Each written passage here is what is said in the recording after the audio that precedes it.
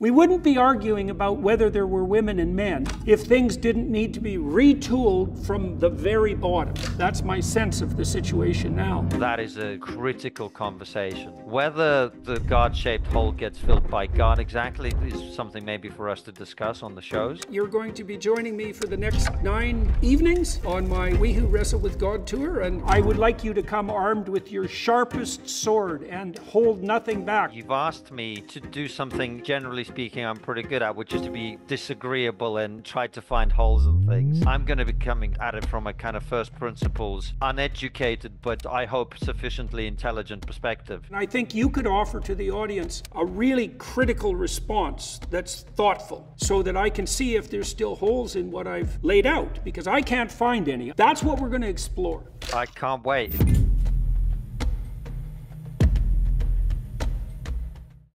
The two-party system, the duopoly, if you will, they're the ones that have set the rules, Jordan, in the United States. You know, we do not have competition because the two parties have electively, cooperatively prevented it by setting the rules in all the 50 states and at the federal level. Forget what the country might be asking for. These are private institutions, and they're making decisions of extraordinary consequence, not just for the United States of America and for our neighbors to the north and south, but for the entire world.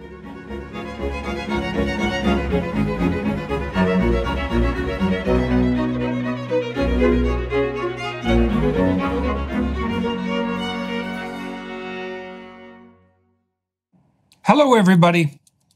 I'm talking today with Dean Phillips, an American businessman and congressman who served as the representative of Minnesota's 3rd District since 2019. I met Dean several years ago. I found him a very interesting person. He ran a very singular campaign when he first ran for Congress, one that was very positively inclined, and he struck me as a very intelligent and perspicacious moderate on the Democrat side. And so we've had a fair bit of contact over the years.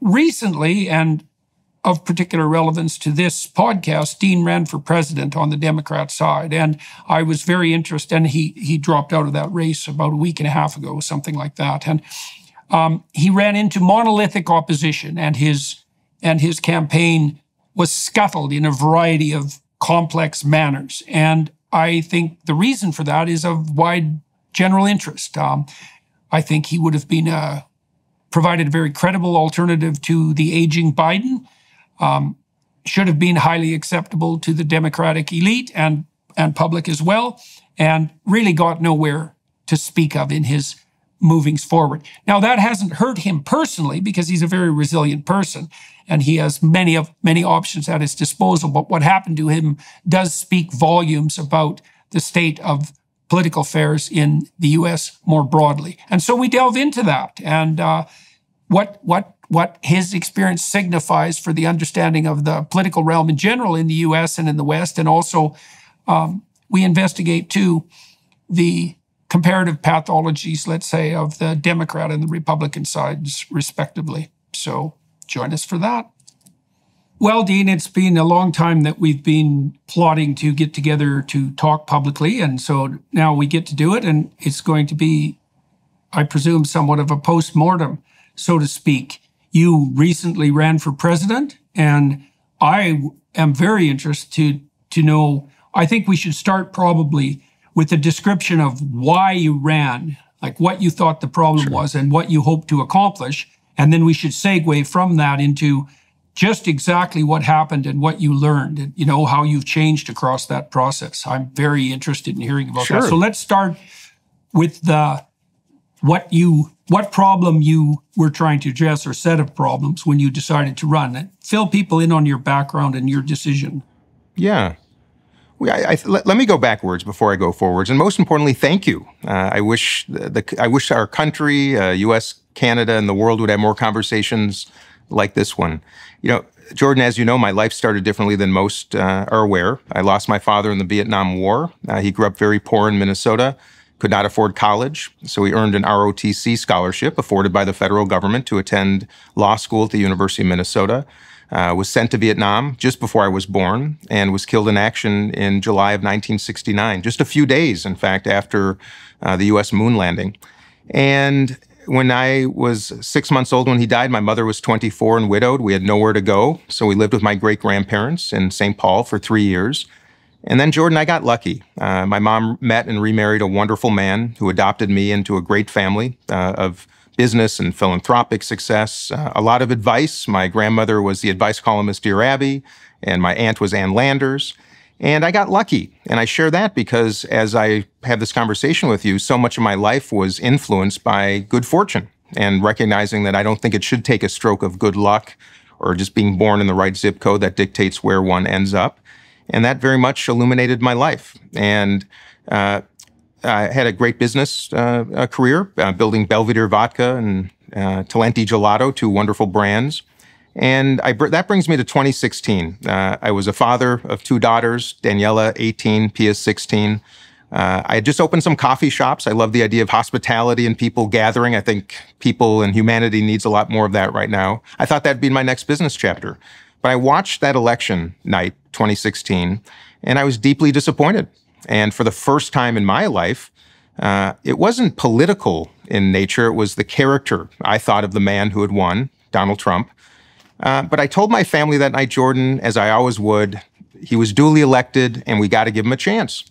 But I woke up the next morning and the first thing I heard was my daughter, Pia, who was 16. She was in her bedroom and she was crying. And I sat at the foot of her bed. And mind you, Pia had just overcome Hodgkin's lymphoma a year before. And she's a gay woman. I didn't know that when she was a teenager, but I saw a fear in her eyes, Jordan, that really instantly affected me, indelible. And I sat at the breakfast table that morning with both of my daughters and promised them that I would do something. I had reached that moment in my life where I'd taken a lot for granted. I'd raised my daughters to be participants, not observers. And I felt compelled to do something, and I decided to run for Congress. I share that with you because you asked why I ran for president. Well, it was because we have a crisis of participation. We have a wonderful industry, angertainment, I might call it, of people who make a lot of money and do quite well by creating division, sharing fear. And I want to be a participant in the resolution. I want to be the antidote. And I felt rather than complaining, I should do something. And that's why I ran for Congress. I was the first Democrat to win my district since 1958. Got to Congress. As you know, I joined the Problem Solvers Caucus because there is no mechanism, none in the U.S. Congress, that pushes people together. No mandate, no intention between the speaker and the minority leader to develop an orientation program that forces human beings to get to know each other, to share their life stories. And when I saw Donald Trump essentially now returning to the White House because of Joe Biden's increasingly poor approval numbers and his bad poll numbers, the absence of competition is destructive to democracy. In fact, I would say competition is the vitamin of democracy. And just because we had an incumbent president here in 2024, 86% of the country had determined that he was too old to serve another term. And I thought the least I could do is the same thing I did in 2016, which is to demonstrate with my feet my principles, which was to stand up and go against the grain and actually upset my colleagues, to not wait in line, to not be quiet and shush up and sit down, but just the opposite. And I think we now have too much of a culture, both in North America and increasingly around the world, of people too often being silenced and falling in line when they should be standing up and being loud. And that's what I did, Jordan, and I'm glad I did. It was a long shot. There's almost no chance whatsoever of an insurgent like me defeating an incumbent in a nominating process like we have here in the States. We have a political duopoly, both Democrats and Republicans, that have set the rules to prevent the very competition that I aspired to create. But I got to tell you, it was the most beautiful experience of my life, Jordan. Like any mission of principle, it came with a lot of joy, a lot of pain, but it reinvigorated my love for my country, my affection for human beings. And I will say, Jordan, the most compelling moment of my entire experience, which lasted about 5 months, was walking up to a Donald Trump rally in Rochester, New Hampshire. Saw a line of people standing outside in the freezing cold, there for hours. And I walked up to say hello. And I spoke with probably 50 people that evening, going to a Trump rally. And every one of them, friendly, hospitable, thoughtful, kind. Many of them had voted for Barack Obama. Many of them said that they had been fans of Bernie Sanders. All of them treated me respectfully. I treated them respectfully. And I have to tell you, that was probably the moment I'll never forget, and restored and reinvigorated my belief that everybody has decency in them. But we have created a dynamic now in which we are demeaning people. We are making them afraid. We are antagonizing each other. And I needed that moment to demonstrate to my own side of the aisle that the way to succeed is not through confrontation, but through invitation. And you asked why I ran for president, Jordan. That's what I wanted to demonstrate, that we need to extend invitations to one another to get to know each other, find common ground, debate, deliberate, and disagree without being disagreeable. And I'm glad I did it, because that was my mission.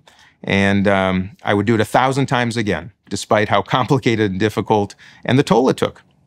So you stated during your exposition of your reasons for running that you were concerned about Biden's, the concerns you expressed were fundamentally practical. I don't imagine that exhausts your list of concerns, but the practical concerns were your belief that a better candidate than Trump for president might be found, and combined with the fact that Biden's age has become a concern and his poll numbers reflect some real uncertainty about his viability as a candidate for the next presidency. Were there other shortcomings related to the Biden administration that you felt that you might want to address on the policy side, or did you feel in the main that his administration was proceeding in the right direction, but that, well, we could take apart what you felt was inadequate about the Biden presidency, apart, around his age, let's say? Well, let me start by saying the quiet part out loud, which is to be successful in American politics, one must abide by his or her own party's rules, by the platform. If you get out of line, if you disagree, if you take a position that is the opposite of that of your party, it is not the path to success. And that is why you see the overwhelming majority of members of Congress and elected leaders in the U.S. Knowingly violating their own perspectives and principles in the spirit of self-preservation. And I share that because I think that's an important dynamic for people to be aware of. The overarching issue in this election in the United States is the number of people, Democrats, Republicans, liberals, conservatives, libertarians, independents, all feeling, how in the world can the most extraordinary democracy in the world be limited to two candidates like the ones that it looks like we'll be having in November? And that's not opining on what I think of them. I'm just saying what people are saying every single day all around this country. How are we so limited in a democracy that is supposed to be cultivating, nurturing, and promoting options? And I watched on the right a very vibrant GOP nominating contest that continued as of, until last week when Nikki Haley dropped out. But evening debates and town halls and conversation and energy. And I looked on my side of the aisle, Jordan, and we have Joe Biden, who is going to be handed the nomination, a coronation of sorts. So, and my misgivings were about the system. My misgivings were about a country that was overwhelmingly saying that we want more options. And I believe, as I said earlier, that absent competition, democracy ultimately dies. Now, when it comes to policy, so my opinion, by the way, on Joe Biden is he's a good man. I think he's a man of integrity and decency and, most importantly, empathy. But he's an old man. I'm not going to deny that. Is he incompetent? No. Is he facing cognitive decline? I do not believe so at all. Is he facing physical and communication decline? Absolutely. But that's what people see. That's why they've concluded that he was too old. But from a policy perspective, I will say that I think the southern border is a tragic oversight of this administration. It's something that I saw when I first visited the border in 2019, again in 2020. The foremost responsibility of an American leader is to keep our border secure and preserve national security. And clearly, we have a human crisis, we have a national security crisis, and now we have a constitutional crisis at our border. And having been there twice, it's one of the most appalling things I've ever seen, and is and must be the foremost priority of an American leader. That is certainly a point of difference. A fiscal responsibility is clearly something that I believe an American president has to take more seriously. Donald Trump added $7 trillion to our national debt. Joe Biden will add probably 6 and change. It's irresponsible. And as someone who comes from the business world, I believe we have to manage our fiscal house more responsibly. Had I become president, and one day if I do, I would have a bipartisan cabinet. I would employ zero-based budgeting. I would have a international consulting firm assess every single federal agency to make recommendations on how we can deliver services better, reduce expenditures, outsource what we don't do well. I think we have to start looking at the executive branch here in America as our founders intended, which is to execute the laws of the land, not necessarily be the chief policymaker, but to ensure the integrity of our financial house, to ensure the integrity of our borders, to ensure the national security of the country. And I think the executive branch has expanded far more broadly than it should have. I believe that people are feeling that the challenges of chaos, whether it's the southern border or in cities and neighborhoods around the country. I believe costs are too high for most families. We're a country in which 60% are living paycheck to paycheck, 40% can't afford a $400 repair. People are afraid. So when I judge President Biden, there's a lot of good he did, I believe, for America. But I do believe there are some opportunities and needs of Americans that have to be attended to. I was clear in my articulation of what some of those deficiencies are. And lastly, I'll present my foremost policy proposition that I think we should consider, and I think other countries should as well. And I call it American Dream Accounts. We have Social Security in the United States in which retirees are afforded resources to live in dignity after they end their careers. But we don't complement that with something in the beginning of life. And my proposition is something called Dream Accounts, in which the federal government would offer a $5,000 investment account to every baby born in America, no matter one zip code. It would be invested in a S&P 500 index fund in the U.S. equity markets. It would grow over 18 years. Young people would have an app on their phone, track their investments. They would have classes in school to learn about financial management, about entrepreneurship. And then as a reward to graduate high school, that account would vest. And young Americans would have $20,000 to $25,000 to begin their lives. Start a small business, down payment on a home, a little bit of cash to begin their adult beginnings. And that would reduce our expenditures down the road. That would solve a lot of the challenges, I believe, in our country. And most importantly, reduce our extraordinary expenditures on incarceration in America, which exceed $80,000 per incarcerated individual. And I think these are some things that new leaders, next generation leaders, can conceive, can implement, how we regulate social media, artificial intelligence, that frankly, a man of both Donald Trump and Joe Biden's age, I don't think have that same life experience and context that younger generations can. So when I ran against Joe Biden, I was really running for generational change and for a sense of respect, the restoration of respect and decency and the golden rule, Jordan. That's what I was running for. It just so happened I was running in a Democratic primary that clearly Democrats didn't have an appetite for, at least not yet. So when I was a kid, about 14, something like that, I got involved with progressive politics in Canada. The librarian in my local school was the wife of our local representative provincially, and he was the only left-leaning politician in the entire province of Alberta.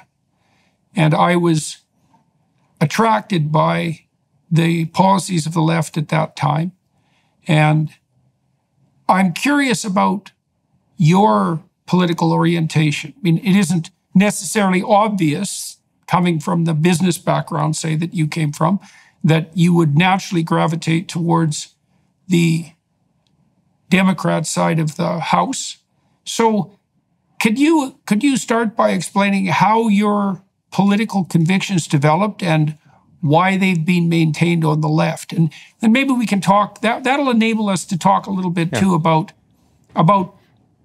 things that are somewhat more political and philosophical than we delved into on the YouTube side.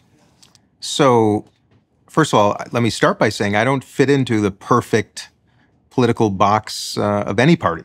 And I'll tell you my story. I come from a Jewish family. And I will tell you, Jordan, that in America, post-war America, there was great affection for the Democratic Party as the party that prosecuted World War II, of course, was more sensitive to the Jewish community's needs. And my political hero as a kid was Hubert Humphrey, who was a 20-something-year-old mayor of Minneapolis, who did extraordinary, generous gestures for the Jewish community, the Black community in Minneapolis. Minneapolis was known as the most anti-Semitic city in the country in the 1940s. It was also Hubert Humphrey. This is very little known, but it was a young Hubert Humphrey who went to the Philadelphia Democratic National Convention in 1948, was told by everybody from whom he sought counsel that if he was to issue the speech that he was planning to issue, that he would likely end his career on the spot. And it was the speech in which he implored the Democratic Party to get out of the shadow of states' rights and into the bright sunshine of human rights. At that moment, Strom Thurmond and all the Dixiecrats left the arena. Strom Thurmond started a new party, ran for president that year against Harry Truman, and won 4 states. And not only did it not hurt Humphrey's career, it actually established it. And in many ways, I think it's underappreciated, but it was Hubert Humphrey with that speech that really started the Democratic Party's migration into the civil rights movement. Now, there's no video of it. It's a very grainy recording of it. That might be part of the problem. But I also reflect on the same Hubert Humphrey that as vice president in the 1960s, vice president to Lyndon Johnson, felt very opposed to the Vietnam War. But instead of having that same courage and speaking out against it, he walked the company line. He suppressed his principles. And it ultimately cost him the 1968 election. It probably in some way, shape, or form cost my father's life and cost the lives of tens of thousands of other people. And it's that young Humphrey, though, that I really celebrated as a kid because not just because of human rights, but because of courage, you know, to stand up in front of this arena full of people. And I went to school in 1980. This is a very interesting quick story. In 1980, I go to school and I go to assembly, and who's speaking to our assembly that day but John Anderson, Republican member of Congress, had run against Ronald Reagan in the GOP primaries in 1980, and kind of like Bobby Kennedy, left the primary and then declared his candidacy as an independent. And he came to speak to our class that day in 1980. I was 11 years old. I'd never seen a politician before. And he spoke about money in politics, and he spoke about the need for independence in politics. It didn't mean much to me. But that night, I went to dinner with my family, 4 generations, my great-grandparents, grandparents, parents, and my brother and me. And I sat next to my grandmother, who was Dear Abby, the advice columnist. She asked me about my day. I told her about John Anderson coming. She said, well, just so you know, you say he might be president, but anybody who's speaking to a bunch of 11-year-olds this close to the election is probably not going to win. So that was political lesson number 1. But she said, Dean, are you a Democrat or Republican? And I said, Grandma, I don't even know what those are. And she said, you're a Democrat. And it was then that I learned about this affiliation between the Jewish community and the Democratic Party, particularly in Minneapolis because of Hubert Humphrey, who was the hero to my whole family because what he did in a time where the Jewish community was deeply persecuted for their faith in Minneapolis. So when you ask about the why, that's the why. It was baked into my family, and it also, and I'll leave it at this, it's this deep-seated belief that in some way, shape, or form, the Democratic Party always stood for the underdog, you know, for the downtrodden, the separated, the oppressed, the other. And I think I've always grown up with a little bit of that ethos baked into me. Now, like many people, do I struggle sometimes with some of the platform of my party, or do I grow concerned about circumstances? Of course I do. But that's my affiliation, and it's long-standing and somewhat deep-seated.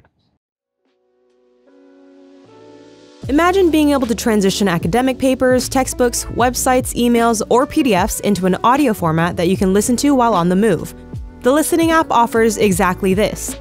It's a convenient and flexible solution for those who want to learn anytime, anywhere. The Listening app offers lifelike AI voices complete with emotion and intonation for a realistic listening experience. It allows you to indulge in your love for reading and learning even when you're on the go. Take your studying to the next level by uploading your notes to the Listening app. With their note-taking feature, every time you come across a key idea, simply click the Add Note button and the app instantly adds the last few sentences to a notepad, enhancing your learning experience. Have you ever experienced motion sickness while trying to read your favorite book during a journey? The Listening app has you covered. It allows you to easily convert text and listen anywhere, making your travel time more enjoyable and nausea-free. Normally, you'd get a 2-week free trial, but listeners of the Jordan B. Peterson podcast can get a whole month free right now. Just go to listening.com/Jordan or use code Jordan at checkout. That's listening.com/Jordan or use code Jordan at checkout today. Okay. So that actually, I definitely want to delve into that more. So I just wrote a piece for The Telegraph. It's going to be published next week, addressing the rising tide of anti-Semitism in the Western world. Now, I've been watching this happen for 4 years. I've been privy to it to some degree because I aligned myself with the Daily Wire, and its most famous spokesperson is Ben Shapiro. And so that attracted no shortage of anti-Semitic commentary, much of it from the right. But there's something stunningly pernicious going on that has to do with this question that I mentioned to you on the YouTube side that I've asked Democrats consistently. When does the left go too far? So I want to lay out an argument for you. Okay, so now I understand where you're coming from. And I would also say that that proclivity you had to identify with standing up for the underdog, let's say, was also what made the left-leaning political party in Alberta more attractive to me as a teenager. Okay, so I was active politically for about 4 years when I was a kid, and then I just stepped away from it until like 6 years ago. I still obviously don't have an active political career, but in any case, here's the problem. Here's a problem. I want to know what you think about it, because this gets right to the heart of the matter. So my sense is that the left goes too far in the modern world when it talks about equity. And I want to tell you why I think that. Because there's an equation there. Now, and the equation is something like, if we analyze people by the groups they're affiliated with, and we find that there's a group that's overrepresented statistically in positions of authority and arguably power, let's say authority, influence, competence, and power, just to cover the territory quite nicely, then the only possible reason for that overrepresentation is something approximating systemic oppression. Now, that's an equity doctrine in my estimation, and I think that evidence for that is crystal clear. Now, there's a problem. There's many problems with that doctrine. The first problem is the proposition that we should divide people up by groups, because that can be done without end, multiplying the potential dimensions of oppression without end. And that's the danger I see on the postmodern front. But there's something even more pernicious, because if we're going to play the game of overrepresentation in positions of privilege are indication of systemic bias and oppression, then the Jews are immediately on the firing block, because there is no grouping of people that's more likely to be statistically represented at the upper echelons of virtually every domain than the Jews. Now, my sense of that is that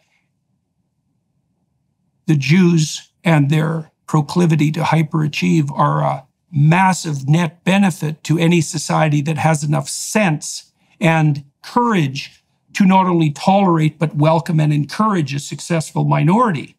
But that can be turned and inverted viciously, as it has been for thousands of years, right? It's always been the same story.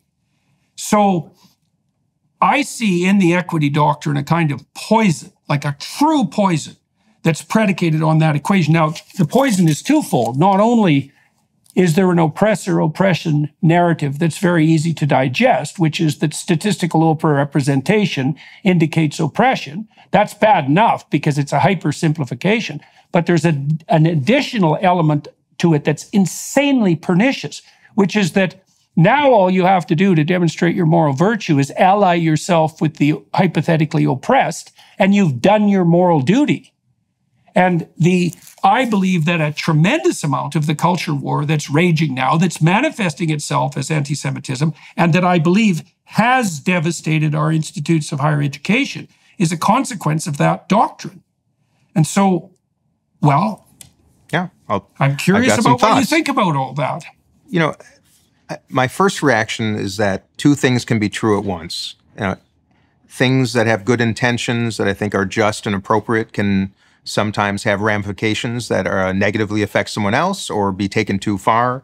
And this is probably a discussion where we could surely talk about that. But when I think of equity generally, let me start with the enslaved Americans.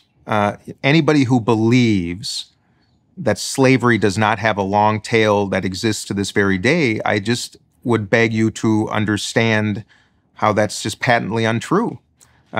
It's one thing to deny one generation something, but to deny multiple generations family, education, literacy, opportunity, that becomes very hard to overcome. And I do think that slavery is an example of a systemic flaw in the United States that continues to have ramifications to this day, and I think is worthy of rectification. I think of I think of women. I think of the great-grandmothers, Sarah and Rose, my great-grandmothers, who could not vote when they turned 18 years old because women were not afforded the right to vote. When they were, is that an example of equity? Yes. My own community, the Jewish community in Minneapolis. Jewish physicians in the 1940s could not practice at any Minneapolis hospital, Jordan, not a one. Hubert Humphrey, along with my great-grandfather, members of the Jewish and Gentile community, got together and they built a hospital called Mount Sinai Hospital. It was a form of equity because it was the only hospital that would afford staff privileges to Jewish physicians. And of course, when they opened, every other hospital changed its policies. So, even my own community in the early part of the 20th century were relegated to the worst jobs imaginable. Pots and pans. They entered Hollywood because Hollywood and movie making was kind of a secondary type of industry. They got into the spirits business like my family did in wine and spirits distribution. They had to take on jobs and industries in which the well-to-do weren't interested in. And I use Mount Sinai as an example of that was an act of equity that afforded opportunity, and then the community took advantage of that level playing field, if you will, and now it's somewhat of a meritocracy. So I think two things can be true at once. I don't want to see anybody disadvantaged because of somebody else's advantage, but I do think that we do have some obligations in a just society to afford a little bit more to give someone a boost to a group or a party or a sex or a race or a religion that have been denied opportunity for a long time. And I don't think they're incompatible notions is my only sense and sensibility. Now, I will say, am I deeply concerned about those on the left who seem to leave their affection for the underdog at the doorstep of the Jewish people? Yes. And am I concerned that Jewish people are now somehow perceived as the oppressors?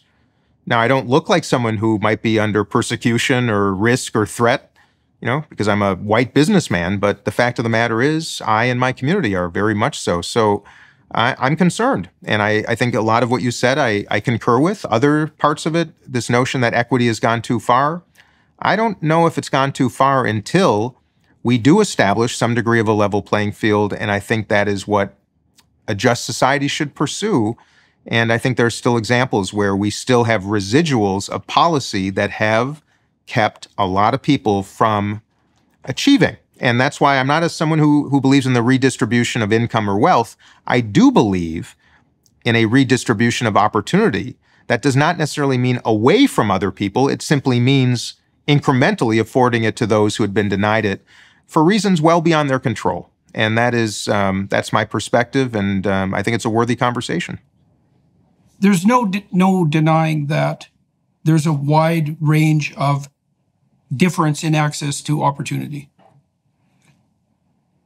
It isn't obvious to me that that can be rectified in any straightforward sense because the dimensions of potential inequality are innumerable. So, for example, it isn't obvious to me at all that if you're poor and young, you're more disadvantaged than someone who's old and rich. And because most people who are old and rich would swap their wealth in a second to be young and poor. Well, wealth is relative. Right. Mm-hmm. Well, this is exactly my point, is that calculating the potential dimensions of oppression is this is the transformation that's occurred in the postmodern, what would you call, variation of the underlying Marxism that used to play the inequality game on the economic side, is the dimensions of oppression and inequality have multiplied endlessly. And that's a very bad game, because there is some dimension on which you're an oppressor. You can be absolutely certain of that from the perspective of that game. You know, and you pointed to it yourself. You know, on the minority side, there's your Jewish heritage, but on the oppressor side, well, that's assuming that the Jews are allowed to be a minority, you know, as opposed to an oppressor, and we're way past that. But on the other side, there's the fact that you're white and male. And so, but you can take any given individual and you can find the dimension on which they're an oppressor. And this is what disturbs me profoundly about the equity game. And, you know, you elided two terms, I would say, and I don't understand this exactly, but this is something that I do see characteristic of the Democrats in particular, because there's an insistence on the Democrat side that equity means equality of opportunity. And that's not what it means. It means equality of outcome. And no, your own vice president, president, Kamala. Yeah. Well, but that's how she's defined it. I understand. That's what I mean, there may be people who interpret equity the equality of outcomes. Yeah. Then why do we use the word equity? Because, look, the only reason that word was introduced into the academic parlance to begin with was to elide the difference between equality of opportunity and equality of outcome. I can't speak for every Democrat. I believe I can speak for most of us in Congress when I say that our aspiration as Democrats is to rectify that imbalance of opportunity, to afford it to more, not being detrimental to those who already have it, but incrementally afford more. It is the equality of opportunity to which we aspire. I do not know many, I'm sure there are some, that would say the objective is the equality of outcome. Almost by definition, that's socialism or communism, which doesn't work. Well, there are certainly plenty of them in academia. I understood. I'm talking, and that I understand. But I am talking about, and this is where the branding, the entertainment, the division, I think is a little bit misportrayed. And I'm not saying that, I'm not speaking for all, but that is indeed my aspiration as a Democrat. I believe most is that the equality of opportunity. Yeah. Okay, yeah. I agree with you. I believe that's the case. This is one of the things that makes me curious and befuddled by this situation, because it is my experience when I'm talking to Democrats of the moderate stripe that what they're attempting to foster is best conceptualized as the equality of opportunity that's core to the American vision. But that isn't what the radicals on the left are pushing. And for the life of me, I cannot see, and as you know, I worked on the Democrat side for a substantial amount of time, and I've had this discussion for like 10 years. And I still see no movement whatsoever on the Democrat moderate side to understand the threat that the leftist radicals pose to the moderate Democrat mission, even by eliding the difference between equality of outcome and equality of opportunity. And here's one example of that, is that I do believe, and I'm trying to look at this from the perspective of a politically informed psychologist, that part of the reason that Trump is the attractive phenomenon that he is because the moderate Democrats won't draw a line between themselves and the radicals. And this is part of what I pointed to earlier, that's part and parcel of the moderate refusal to define when the left goes too far. Now, you did to some degree, because you said you don't believe in equality of outcome, right? And you said also that most of your peers, particularly your reasonable peers, also don't believe that. And that might even be true of someone like Bernie Sanders, because I saw Sanders become entirely befuddled in an interview not so long ago when he was pushed on the distinction between equity and equality of opportunity. But it's a cardinal danger. And the reason I'm trying to draw this to your attention at the moment is because I do believe that the fruits of that evil seed are making themselves manifest in this spate of anti-Semitism. And my understanding of the persecution of the Jews going back millennia is that the Jews are almost always a successful minority. And there's very complex reasons for that, many of which are cultural. Now, you can attribute that to conspiratorial collusion behind the scenes, and the anti-Semites love to do that, whether they're on the right or the left. But the left has an additional systemic problem with anti-Semitism at the moment, which is their definition of oppression. And oppression is equated to disproportionate representation in positions of privilege. And if that's going to be the definition, then the Jews are first on the firing block. You know, when I think about anti-Semitism and you reflected on cultural traditions, and I realize as a policymaker, a lawmaker, a lot of what I discovered about my own community, the Jewish community, that has created its own opportunities, stem from a belief in family, a fierce protection, the lessons of the Torah, which, any Abrahamic faith, teaching decency, the sharing with one another, and also education. And as a policymaker, that has very much informed me, Jordan, as to how we overcome the persecution that the Jewish people have faced since being enslaved in Egypt and the Holocaust and so many times through history. And then this is going to sound maybe interesting, but I think you'll understand. The fact that at age 13, young Jewish boys and girls have a bar bat mitzvah, at that age to be forced to appear in front of your community, to have to prepare diligently, to speak in front of them, to make a speech, to read the Torah, to share that on stage, is a very powerful driver of confidence and ambition. And the same way, if you go to high school and you have to make a senior speech, the minute you get in front of your peers and you overcome that fear, it is extraordinarily empowering. And I think a lot of the success of the Jewish community and so many cultures around the world stems from these traditions that very intentionally elevate at a very young age the need for family, education, ambition, study, the things that make for human success, literacy. And I share that because as a policymaker, it is those very opportunities. The equity is, we talk about equity. That's what I wish to share with those who are denied that for no other reason than the fact they weren't born into a family like mine, despite all the persecution and anti-Semitism we faced. To me, those are the solutions, those traditions.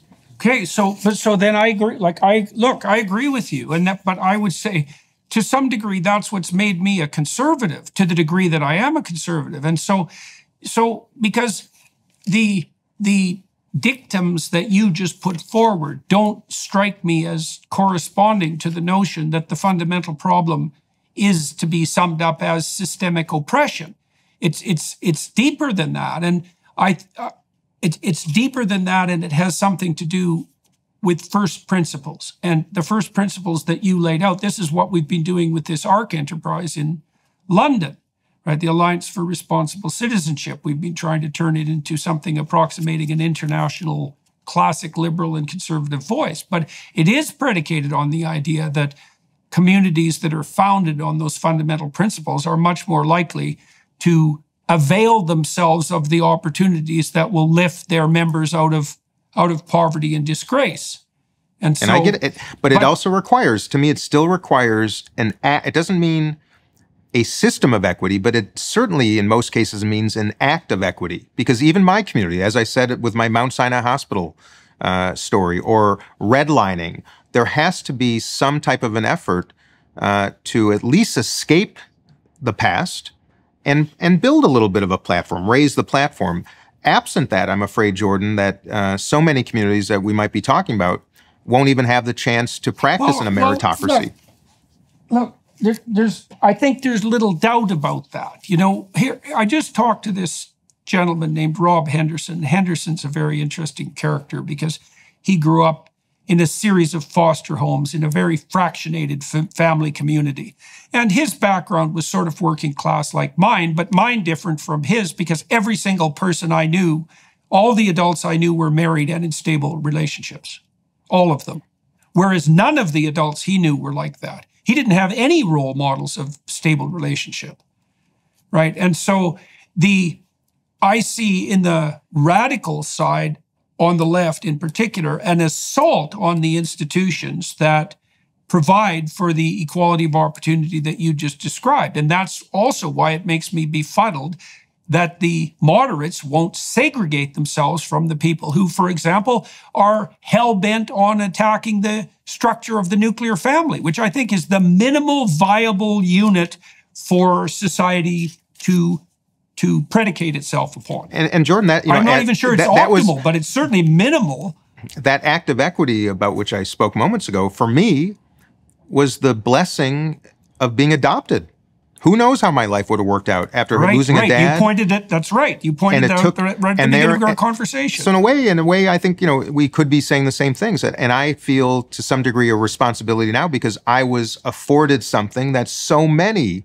I'm probably the most fortunate Gold Star child of the whole Vietnam era. I can't imagine any kid that lost a dad in Vietnam got as lucky as I did. And that's why I feel such a distinct need to afford that single act of equity, in this case being adopted, a little boost. I think in a way, what this conversation and those that we should be having millions more of can actually find some common ground, because you're right. There are elements of conservatism and tradition that I have to be perpetuated if we stand any chance of success. But I would also argue from more the left perspective, there also has to be some intention to at least bring people to that stage. And there's a there. And I think it's worthy of a more in-depth conversation. Are you or someone you know fighting the battle against cancer? For the last 25 years, Invita medical centers have been pioneering personalized, cutting-edge treatment programs for patients all over the world. Invita has been the leader for patients looking for advanced immunotherapy and genetically targeted therapies, all while focusing on fewer side effects and better patient outcomes. As a global leader in oncology care, Invita is committed to healthcare freedom for all.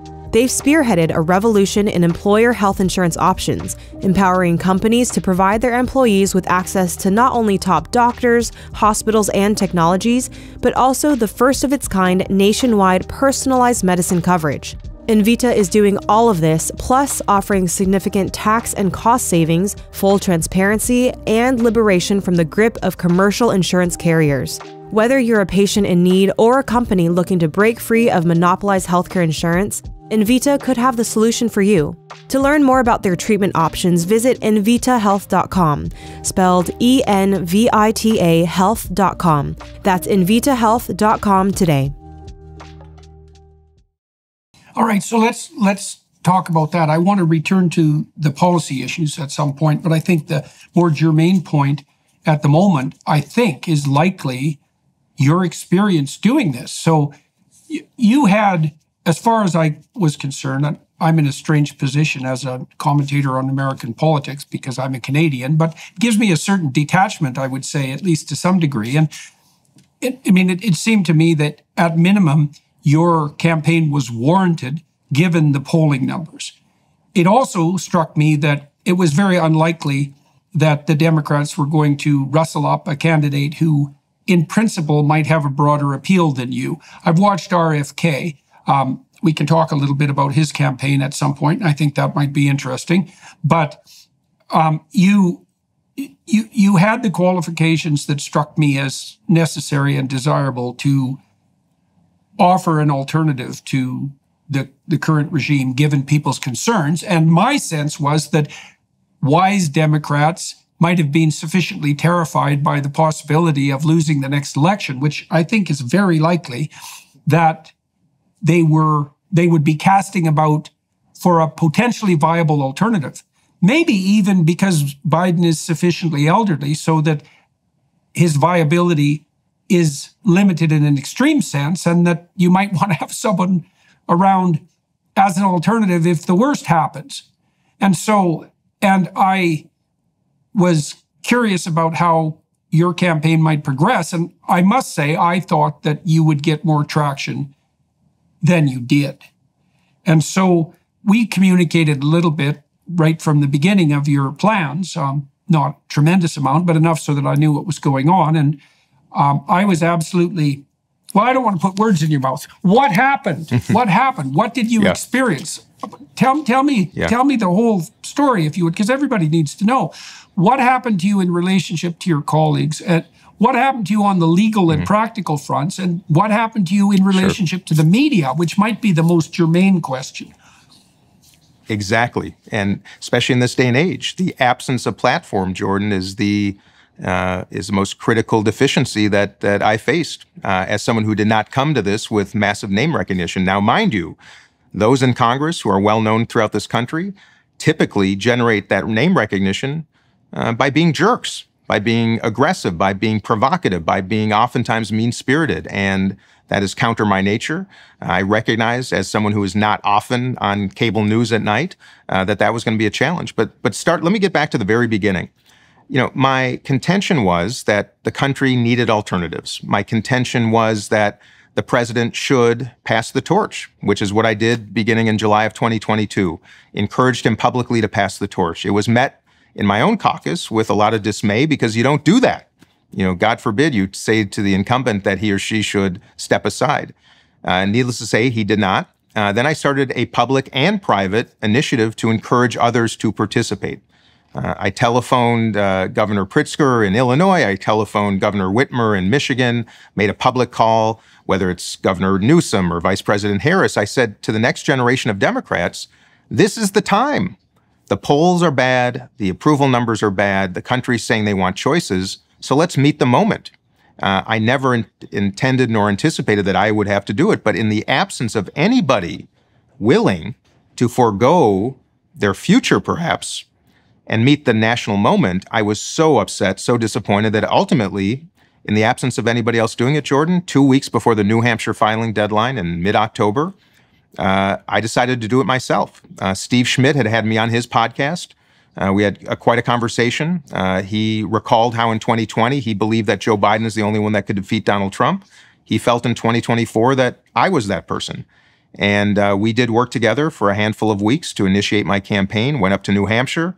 As you might know, it was an unusual year in New Hampshire because the Democratic Party had taken away New Hampshire's first in the nation primary status and handed it to South Carolina.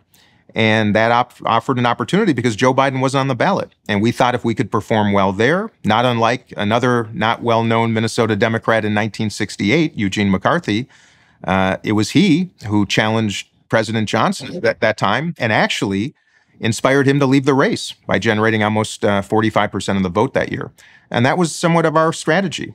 What I did not anticipate was a party that was so intent on preventing competition, and I did not anticipate a media ecosystem that was somehow aligned with that deplatforming, if you will. And of course, for a campaign that was not well-resourced, for one that could not attract Democratic experienced operatives because they would be blackballed if they worked for an insurgents campaign, the cards were stacked against us. But that didn't preclude at least the effort. But you asked the question of what was most consequential. The two parties, and I'm going to say this because it's really important, it is not just the Democratic Party, the two-party system, the duopoly, if you will. They're the ones that have set the rules, Jordan, in the United States. You know, we do not have competition because the two parties have electively, cooperatively prevented it by setting the rules in all the 50 states and at the federal level. And that means when there is an incumbent, he or she will be protected. Forget the polls, forget intuition, forget what the country might be asking for. These are private institutions that operate on their own, by their own rules, behind closed doors. Most of us don't even know who they are, ultimately. And they're making decisions of extraordinary consequence, not just for the United States of America and for our neighbors to the north and south, but for the entire world. And not being exposed to that was something that I was not prepared for. Okay, I want to interject something there because it seems to me that you hit something key with that observation to the attraction of Trump. See, I think that people feel the typical bread and butter people of the United States who are attracted by Trump despite his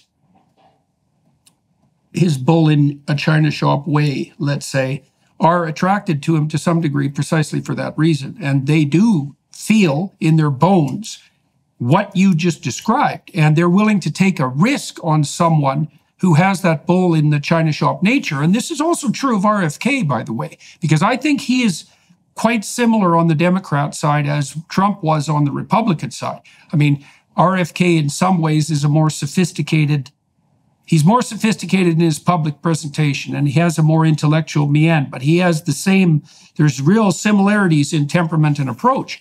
And I believe that people are attracted to Trump because they believe he will rampage around to some unpredictable degree and potentially break that domination of behind-the-scenes actors that you just described. Now, I infer from what you said today and from some of the conversations we've had before that the degree to which you encountered monolithic opposition was actually rather surprising to you, not merely from your colleagues. Now, you pointed to the fact that there are systemic reasons for that, which we should delve into, and also talk about the behind-the-scenes actors, but also because of the collusion of the legacy media with those actors. Now, that's certainly something that people on the more conservative side, or I would say classic liberal now, side of the spectrum have been pointing to for like 5 years. It's like, what the hell is going on here? The journalists have lined up with the powers that be, and any objection whatsoever to whatever the plan seems to be has now become verboten. That's why there's such relief, for example, with regard to Musk and his purchase of Twitter, and which the platform on which he reinstated me, precisely for standing up against, because I had been eliminated from that platform precisely for objecting to, certain phenomena that went against the behind-the-scenes narrative. So you were struck by, so let's take this apart first of all. There's a mystery here, right? Because what you tried to do was to point out very clearly, and correct me if I get any of this wrong, you tried to point out to your colleagues that they were in real danger of losing what it was that they were hypothetically aiming for, which was maintenance of the presidency. And then you looked to find people who were likely leaders, perhaps in a position better than yours, given more name brand recognition, and none of them would do it. So you decided that you would go ahead with it. And what you found on the Democrat side was, and you said that may have also been something that would characterize the Republican Party. So we don't have to make a partisan accusation here, but the reality you ran into was monolithic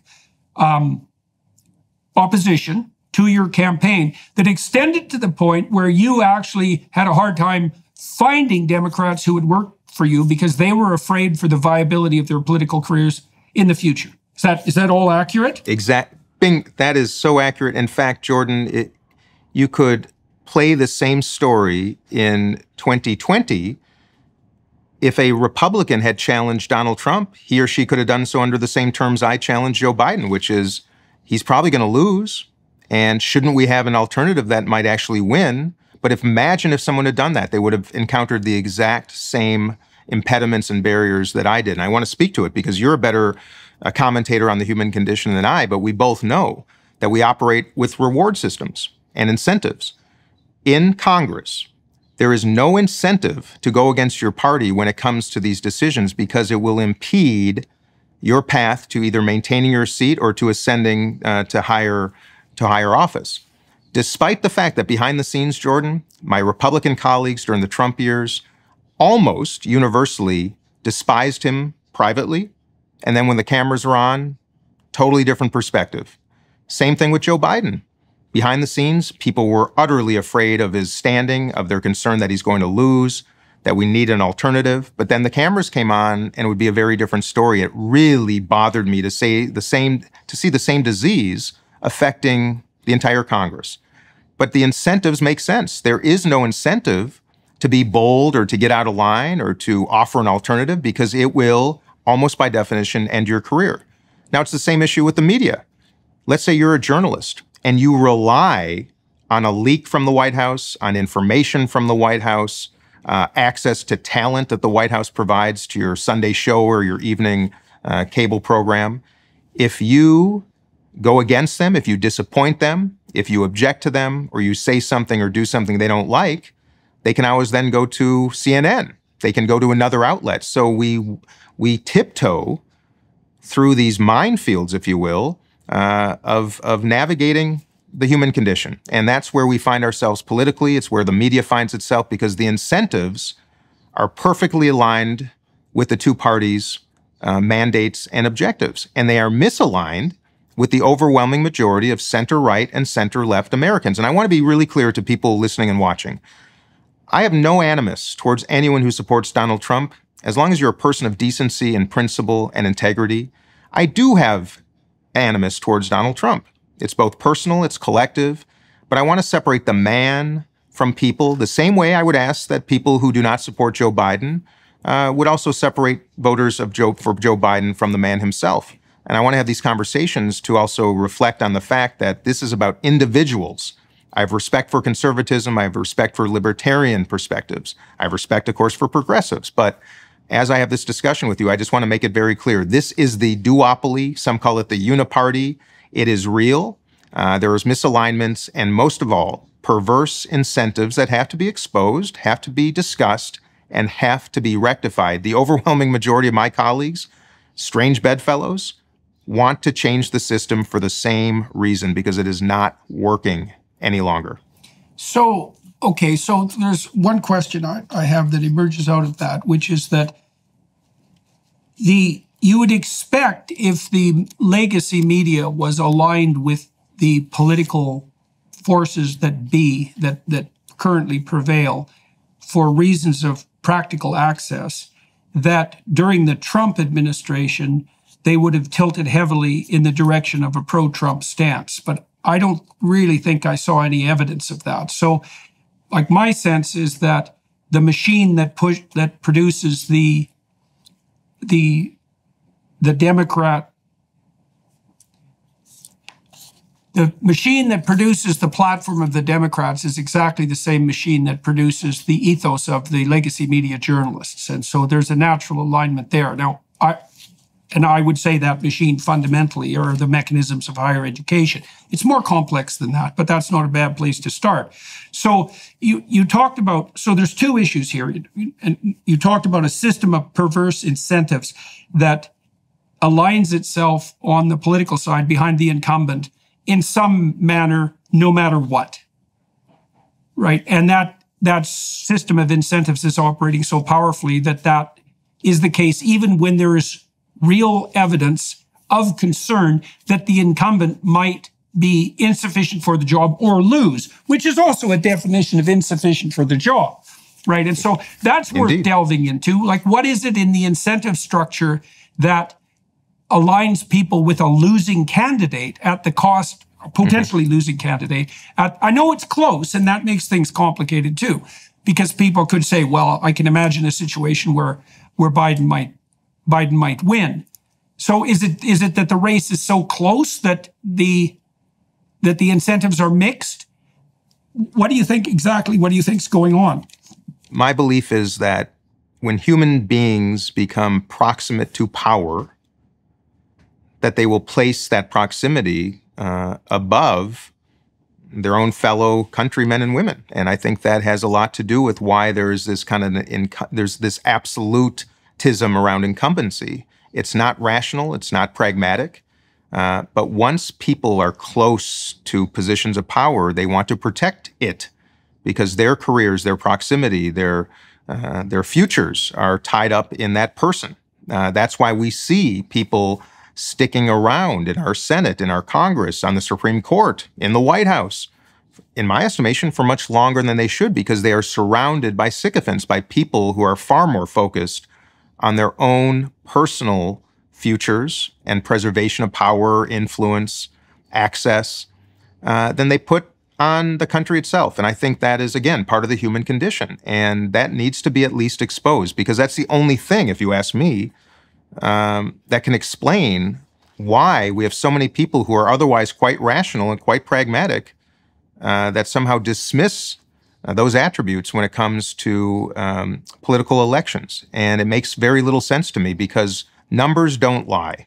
Numbers don't lie. And I would argue that either party that would have broken, if you will, this logjam, either the Republicans with Trump or the Democrats with Biden, if one had turned to a next generation, able, competent, prepared leader, I think it would have made all the difference in the world. But the absence of even that consideration, to me, is the only indicator you need to recognize who really controls the strings and what their real mandate is, which is not necessarily, I think, in the country's best interest, rather in individuals' best interest. And that's exactly the problem in the Congress and in so many other elements of American politics and, frankly, in most countries. Sleep is the foundation for our mental and physical health. In other words, you've got to have a consistent nighttime routine to function at your best. But if you're struggling with sleep, then you've got to check out Beam. Beam isn't your run-of-the-mill sleep aid. It's a concoction carefully crafted to help you rest without the grogginess that often accompanies other sleep remedies. A bunch of us here at the Daily Wire count on Beam's Dream Powder to knock us out and sleep better through the night so we can show up ready for work the next day.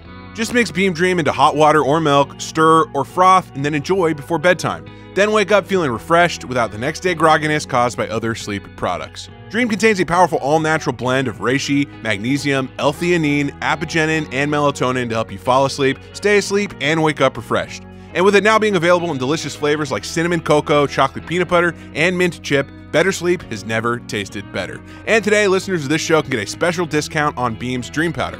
Get up to 40% off for a limited time when you go to shopbeam.com/Peterson and use code Peterson at checkout. That's shopbeam.com/Peterson and use code Peterson for up to 40% off. Well, if there is a continual conflict between short-term personal interest and very, very long-term communal interest, let's say, it's very likely that in any given battle, the short-term interest is going to win because the incremental cost to the long-term battle is low and the incremental cost to the person is high. Okay, so that's a problem. And maybe it's also the case, and I say this again as an observer of your country from the outside, is that you Americans have been split 50-50 on the voting front for multiple elections now at the federal level. And so you can understand that it's always plausible that the incumbent could win.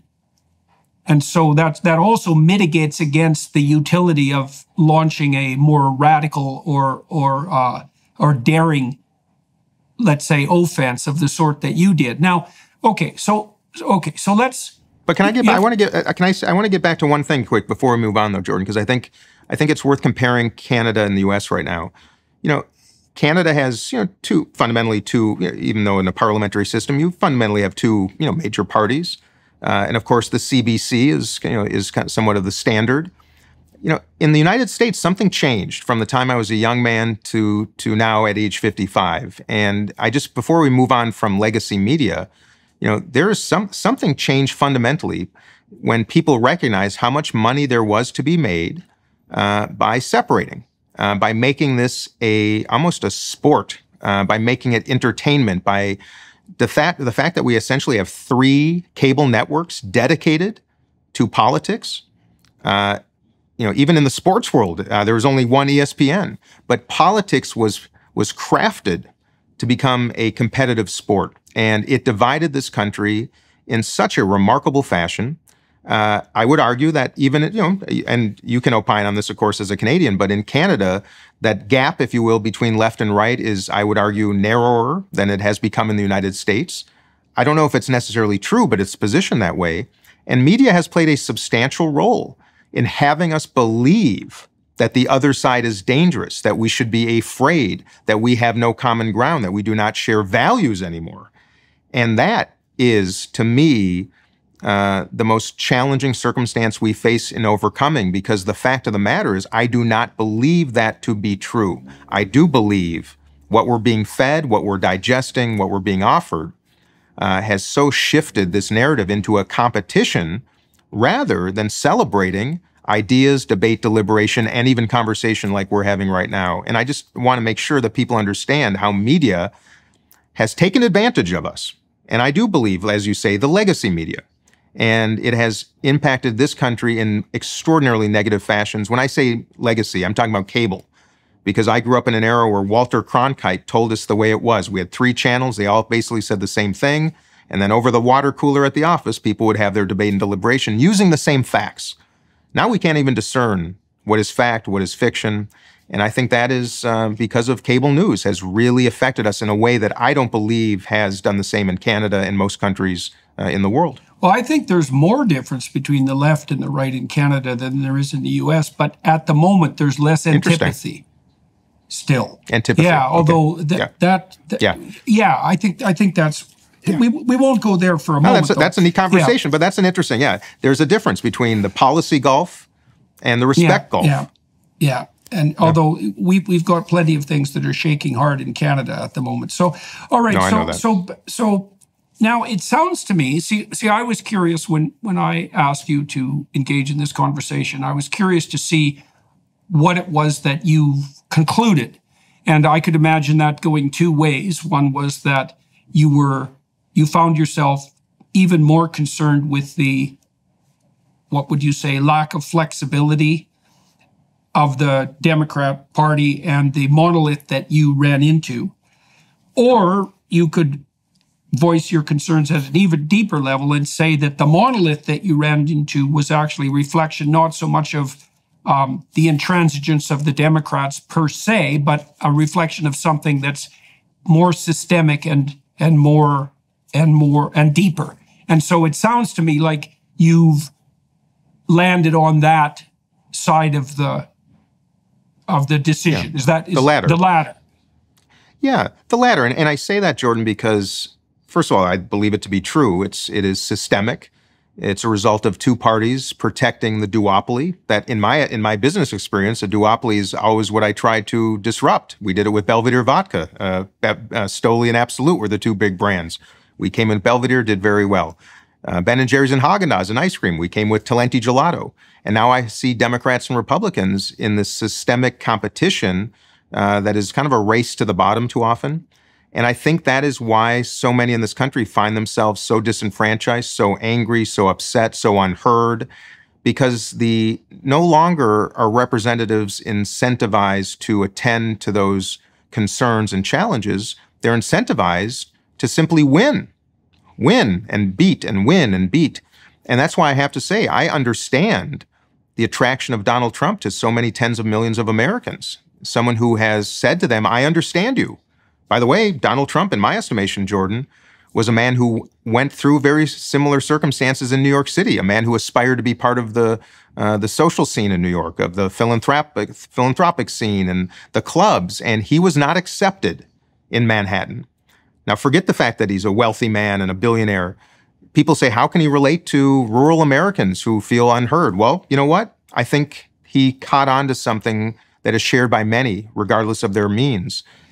There was a classist element to it that I found quite distasteful. Now, I come from a rural background. I'm an Albertan and a northern Albertan, and that's like way the hell out in the sticks by anybody's standards. And one of the things I really noticed about the intellectual elite types who were discussing Trump is that they had a contempt for him that was essentially class-based. For one reason or another, he's nouveau riche, right? And even if he has the money, which you referred to, that doesn't put him in the educated Ivy League upper class elite club. And that's also a club that many Americans aren't going to aspire to. And part of the reason they also appreciate Trump is that the typical striving working class person who might dream, for example, of having his or her own business can imagine being rich like Trump, but can't necessarily imagine being Ivy League like the New York elite. And so there is a fundamental dimension of alliance there that's quite obvious, I believe. And Trump plays, whether that's real or not, and I think it is real, at least to some degree, Trump is extraordinarily good at that direct communication that makes people feel that they're being listened to. And he also doesn't hide behind his speechwriters. Like, when I watched Trump win the first election, when he became president, I thought people prefer the unscripted, spontaneous lies of Donald Trump to the scripted and nuanced and prepared lies of Hillary Clinton. That's what it looked like to me. And I thought there was something to that because he had the daring and the audacity to be spontaneous. and people trust that. You know, I've noticed, for example, on my YouTube channel, now and then I'll read something that I've prepared very carefully because I don't believe that I have the ability to walk through the argument spontaneously at a sufficient depth. So I'll write a column and read it. Those never work as well as the spontaneous YouTube conversations, right? No, it's human. People want to identify with someone who appears to be human and, to your point, fallible and imperfect and mess up sometimes, but authentic, I think, is the word we're looking for. And yes, politics is so scripted. Everything is talking points and well lit and perfectly planned. And yes, I understand. That's my message to my fellow Democrats right now, is we got to start listening more. We got to start showing up in small towns around America. We can't talk like professors. We should be listening. We should be not talking as much as listening. You know, there is not so much a massive policy gulf in America. I think that is a construct of media. It is the gulf, if you will, and the gap is like in any relationship, whether it's a friendship, a romantic relationship, a professional relationship. People want to be affirmed and they want to feel heard. And in the absence of that, which is, I think, the great shortcoming of my party right now, in the absence of that, people will migrate to whomever makes them feel heard. And they will forego and dismiss a lot of negative characteristics simply because it fulfills that basic human need to be understood, to be not demeaned or disrespected, but to be heard. And that is, to me, the root of politics. It's humanity. There's no difference between a competent leader and someone who listens. Those are the same thing. Bingo. Yeah. Now, Joe Biden is a man of empathy, but he is not perceived by, I think he's perceived by too many Americans as not someone who understands how they're feeling. Now, Donald Trump has made people feel like he gets it now, but he's not a man of great empathy, having sat across the table with him, obviously. So there are some massive disconnects. In fact, when I say not a man of great empathy, a man of almost zero empathy. But the power of making people feel like they're heard is the most magnificent tool in any politician's kit, and he's doing it better. And that's my message to the president and to my fellow Democrats, that we have a lot of work to do, and it's the easiest work one can do, making someone feel heard and appreciated and understood. Can you contrast the experience you had in relationship to the legacy media and the experience you had at the hands of the, I mean, you were on a number of podcasts that you got some traction online, although very little in the legacy media. What did you see as the difference? And do you think that your explanation that the legacy media broadcasters that could have focused on your campaign failed to do so because they were concerned about foregoing their access, do you think that's a sufficient explanation for the degree to which you were locked out of the show? Yeah, look, I'm a business person, Jordan, at heart, and the answer is yes. There was a disincentive to platform me because the risk and reward, the opportunity cost, if you will, did not work in my favor. Now, to your question about new media, that was the most magnificent part of my campaign, was the discovery of so many remarkable platforms. Most importantly, long form like this. How can you get to know somebody when you're on television for 3 minutes with a journalist who's got to move on to the next segment, within 30 seconds, and they're there to get a wow moment, right? You can't learn about who somebody is, and if you don't know who someone is, how can you trust them? Why would you vote for them? With the podcasts I did were remarkable. I learned about myself. I opened my heart and mind to issues I hadn't considered. I did some that were centrist. I did some that were more left-leaning, and certainly some that were more right-leaning. And that universe was eye-opening to me, and the best part of running for office. The most disappointing part was the inability of most of the mainstream media to afford much platform. Now, News Nation did, because they're the upstart trying to compete. CNN a little bit, but let me just give you an example. Every single Republican challenger to Donald Trump was afforded a 1-hour town hall on CNN during the GOP primaries. Chris Christie, Vivek Ramaswamy, Mike Pence, Nikki Haley, Ron DeSantis. There may have been another 5 or so. Oh, Trump. So there were 6. All of them running in single digits, other than Haley. By the way, I got 20% in New Hampshire. I did better than most people thought. CNN did not give me a town hall. And that would have been the first and only opportunity I would have had to simply show up in front of voters, to answer their questions, not the media's questions, and to introduce myself. The absence of that was very destructive. MSNBC. I'm the ranking member of the Middle East Subcommittee on Foreign Affairs. During a war between Israel and Hamas, I wasn't extended a single invitation over 4 months to appear on MSNBC. The one invitation that came was the morning after the South Carolina primary, where Joe Biden was certain to do very well, because that is where his last campaign really got its start. So it gives you an example of incentives and disincentives. And Fox News was far more hospitable. Just about every show invited me, afforded me some platform, and not in a way that was designed, in my estimation, to only try to say nasty things about President Biden. They gave me an opportunity because, of course, for them now, there's nothing to lose. So the answer is yes, that's how it works. I think that is the only explanation. It might be different. Now, Marianne Williamson, she ran in 2020, she ran in 2024 again. Never afforded platform. Now, they'll tell you, well, it's because she polls so low. Well, we all know this is a chicken and the egg, Jordan.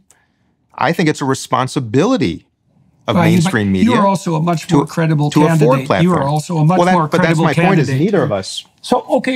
But neither of us were afforded that opportunity. Okay. But yes, but new media afforded great opportunity. Right. But for that, I probably never would have had a chance at all. Mm-hmm. Okay, so let me drill down on something that's a little bit more pushy here, if you don't mind. Sure. Well, okay, so because I am trying to sort this out. So I think one of the reasons you're pointing to, one of the reasons why Trump is so attractive, another one of the reasons why Trump is so attractive. See, the degree of collusion between the Democrat powers that be and the legacy media is stunning to me. And it's not only the legacy media, right? It's happening behind the scenes in a terrible way with the large tech companies. So, for example, my interview with Robert F. Kennedy was pulled by YouTube. Now, I watched the American press flip out about hypothetical Russian collusion in the last election. And YouTube had the gall to deplatform a presidential candidate's 1.5 hour interview, right? And then YouTube took down 3 more of my interviews, focusing on the issue of trans surgery. And since then, by all appearances, have been throttling my account. And this sort of thing is going on behind the scenes all the time. And it does seem to me that it's going on behind the scenes a lot more on the legacy media / Democrat side than it is going on in the legacy media / Republican side, because the legacy media is overwhelmingly left-leaning. And I don't mean classic liberal left-leaning.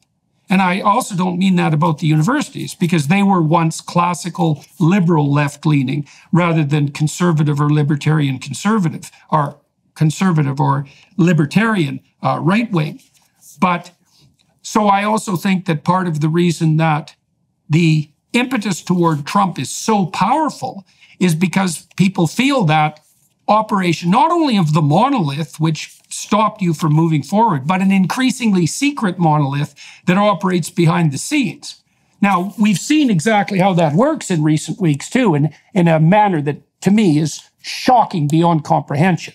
And that was Google's release of Gemini, which was especially on the image generating side, which, do you know that not only did they train their AI system on a corpus of knowledge that leans left substantively, but they retooled the prompts that their users offered when they were generating images and other queries. They technically re-engineered the questions so that the presumptions of the DEI squad would be interjected into the questions themselves, which meant that Google was conspiring not only to mess with the ideas that people had, but with the facts themselves that were offered for their apprehension.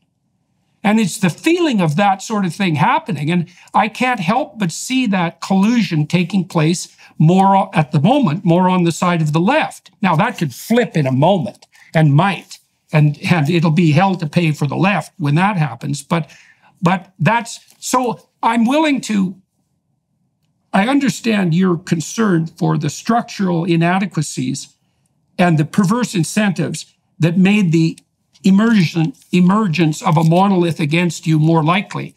But it seems to me that there's something else going on here that is more characteristic of the Democrat side of the argument that is also deadly and dangerous enough so that the probability that the presidency is going to be delivered into the hands of Donald Trump is very, very high.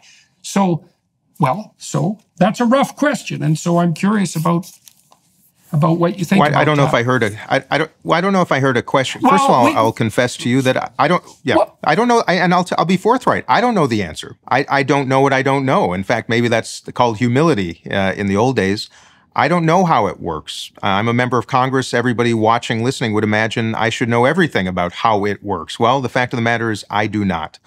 What I do believe is that the legacy media about which you speak should be intentionally offering perspectives on both sides of a subject. I would love to see, Jordan, a weekly national show that would have a Republican and Democrat debate an issue of the day to demonstrate, to model.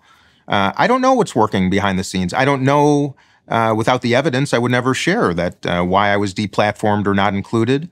I've surely tracked what you've just shared about censorship and deplatforming. I don't know if that's actually happening. I don't know if what happens on the right. But all I do know is that we have reached a point where truth is hard to discern, where people are condemned so quickly for having an opposing view that they're essentially silenced. And I think when I say we, I'm talking about all of us, progressives, liberals, classic and otherwise, left and right, conservative, libertarian. We need a platform by which we can have these conversations. Some of them are tough. You know, I have different perspectives on a lot of things than you and you from me. But I am disappointed in any media that will not intentionally and with vigor promote and offer platform to opposing views. And that is why I'm deeply, deeply concerned, period. And by the way, I think that is same on, I shouldn't say that. The right has offered more invitations, I would say, than the left. Now, I think that's also pragmatic because they want someone to be provocative, you know. But I do think the same circumstance appears on both. We tune in to what feeds our own need for affirmation, and I think that's dangerous. And I think that's why I'm grateful to be speaking with you right now. I think we need more of this. We need to do it in a thoughtful manner. I'd like to dive into tough subjects too, because that's what makes all of us better. And I do not see any platform, left or right, offering that opportunity right now at a time where I think we need it more than ever. Yeah, well, the thing is that the YouTube ecosystem that you had some success with communicating with actually emerged and then was shaped as a classic liberal / conservative alternative to the legacy media. And I mean emerged and was shaped. I mean both of those very specifically. It emerged because none of that was happening in the legacy media. And then it was shaped because commentators, we'll take Joe Rogan, for example, who were not only left-leaning, but clearly progressive, were tilted hard in the conservative / libertarian direction as a consequence of their experiences attempting to engage in straightforward conversation. And that's happened to virtually all the podcasters that I know. And so, because they encountered the same monolith that you encountered. And like this YouTube example, let's dive into this. This is a very unpleasant topic as well, but we might as well hit some unpleasant topics. So a number of my videos were taken down. Now, YouTube had left me alone for years, which I was quite stunned by. They would slap on warnings now and then when I dared to discuss such things as climate change. But by and large, they left me alone, and I didn't have a lot of evidence that there were any shenanigans behind the scenes. But that changed when I started to question the trans narrative, and that's something that I'm very actually irate about in a very fundamental manner.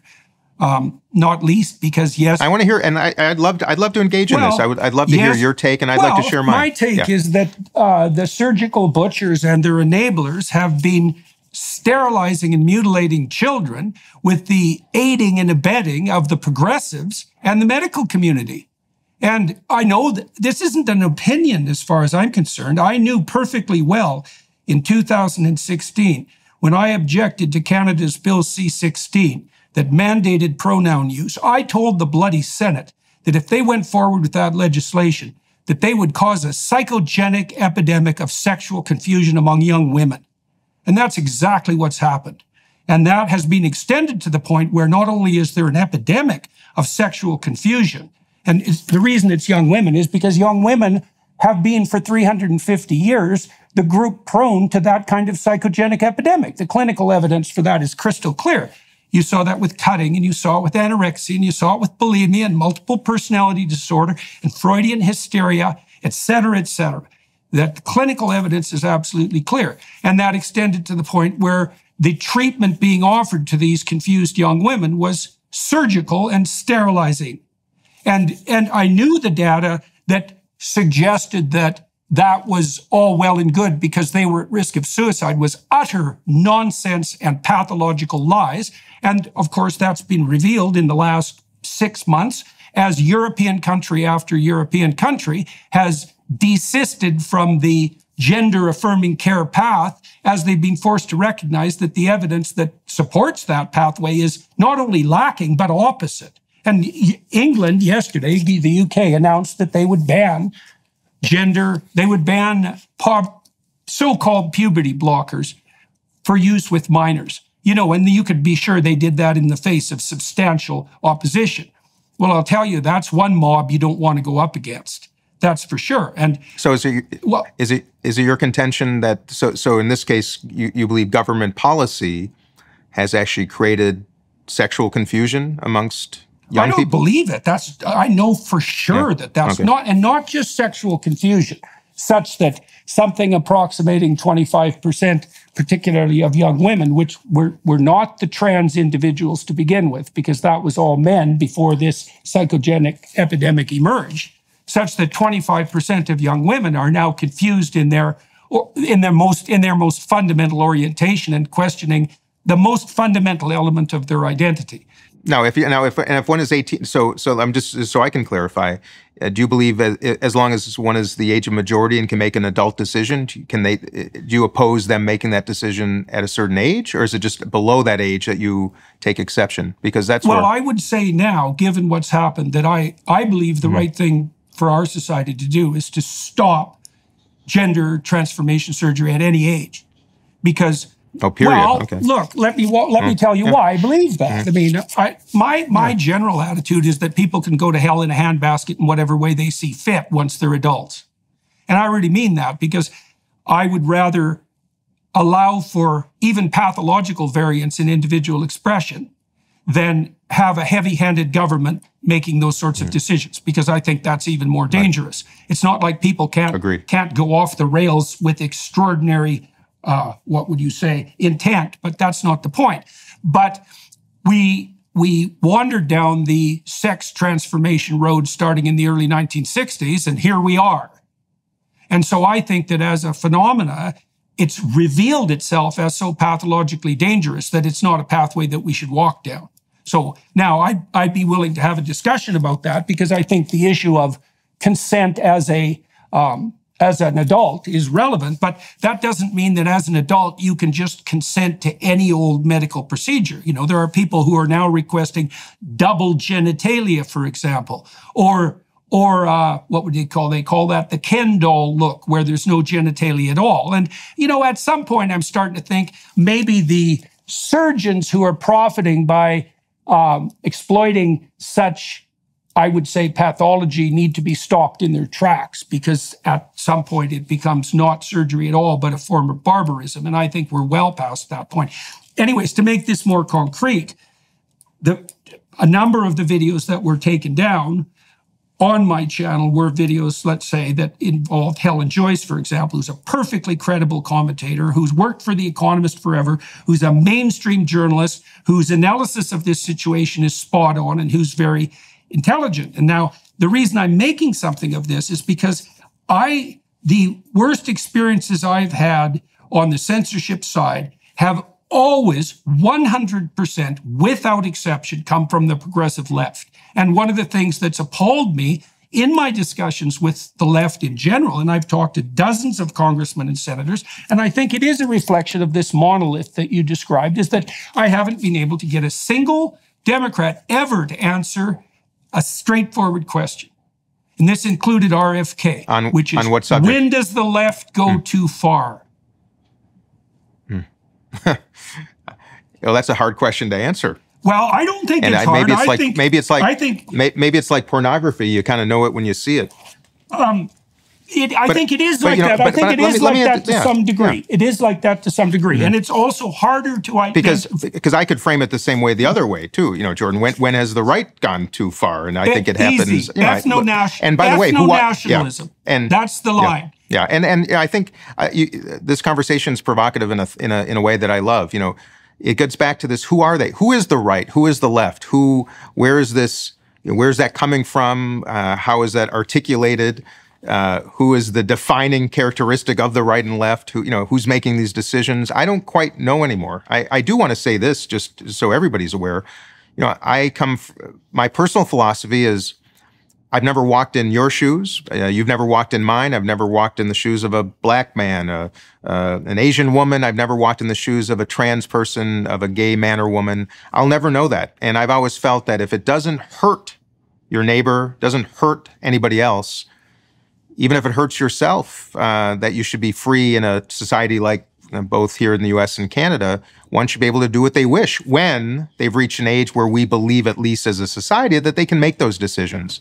And I do see conflict and sometimes even hypocrisy from a right that feels so deeply about freedom and liberty and keeping government out of one's personal affairs, yet delving often into the very most personal affairs of so many human beings. And this is provocative to me. And the same when you ask how far is too far. I would be, but that's a thoughtful conversation. Well, I would be inclined to agree with that. The only codicil I have to that now is, first of all, like I said, I believe that people should, in the main, be not only allowed but encouraged to find their way forward, right? And so we put minimal restrictions on people of age. But I also believe that the medical, I truly believe this, Dean.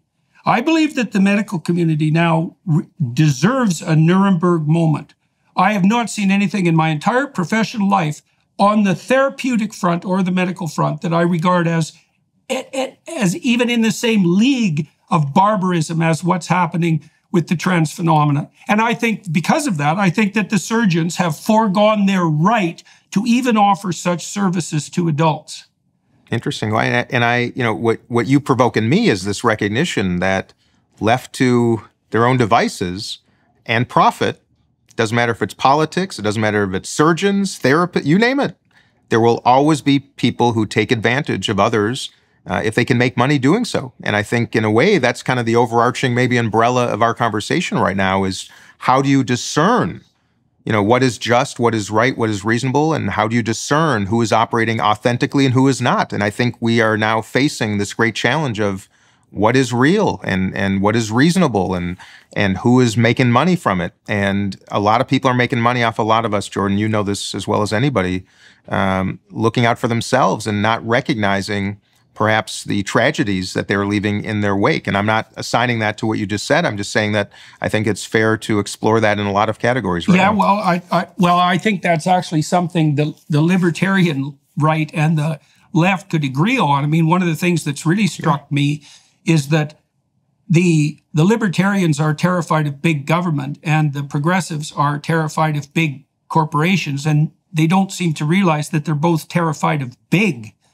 And there is something very terrifying about organizations that get large enough so that they can engage in regulatory capture.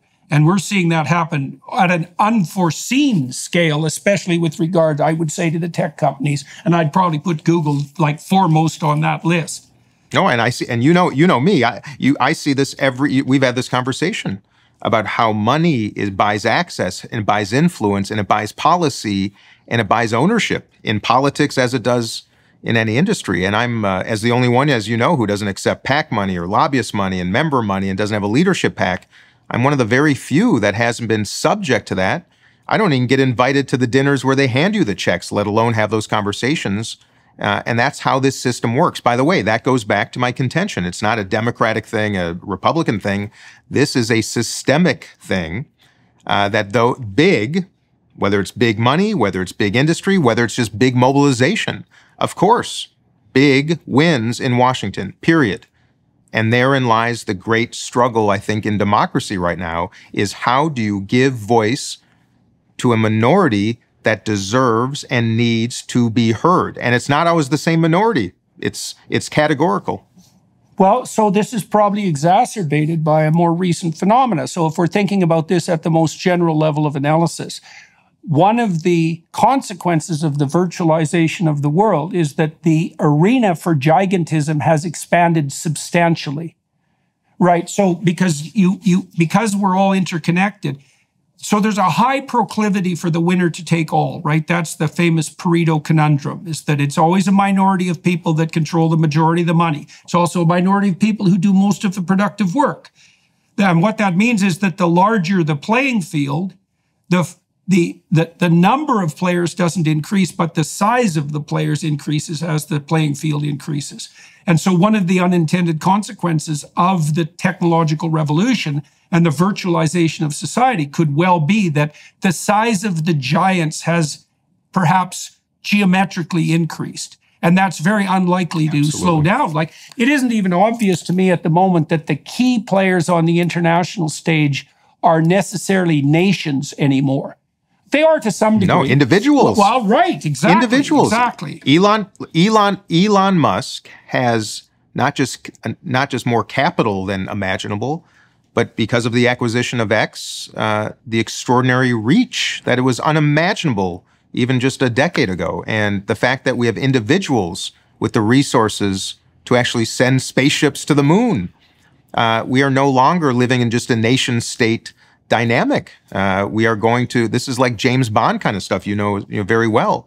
And how do you, and that will be increasingly, I think, one of the great challenges of the 21st and then 22nd century is the individual versus the state. Absolutely. Because of technology and access. It's the land of the kings again. And so, and I don't mind really the fact that individuals are capable of generating for themselves that much influence. What I'm concerned about is when that influence turns into regulatory power.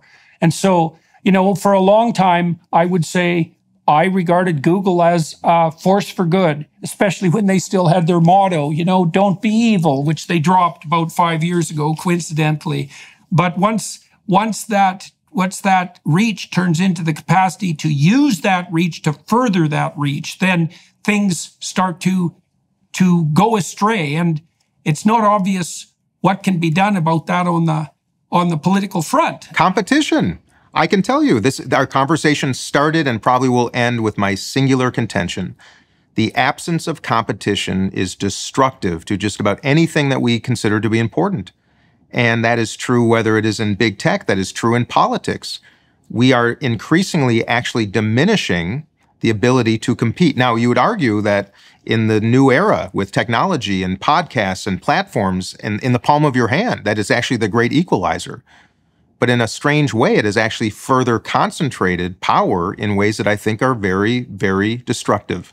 And we should be promoting competition. We should be promoting it in industry. We should be promoting it in tech. We should be promoting it in politics. It makes things better. It provides better value, improves quality, and most of all, allows human beings to make better choices. But the absence of it is going to be terribly destructive. That is true in media. That's true this whole conversation. Competition, ideas.